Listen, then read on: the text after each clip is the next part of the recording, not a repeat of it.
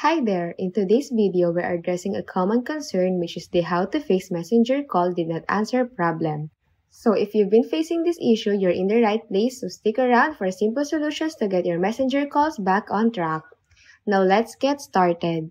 First, check your internet connection. Make sure it's working by trying out other apps or website.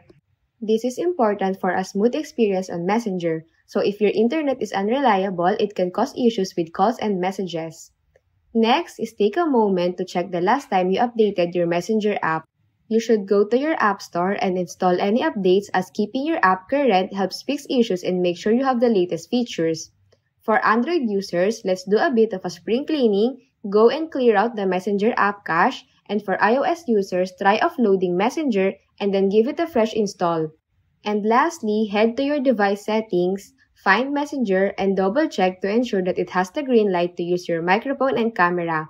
Make sure to double-check and ensure that all necessary settings are turned on for a seamless experience.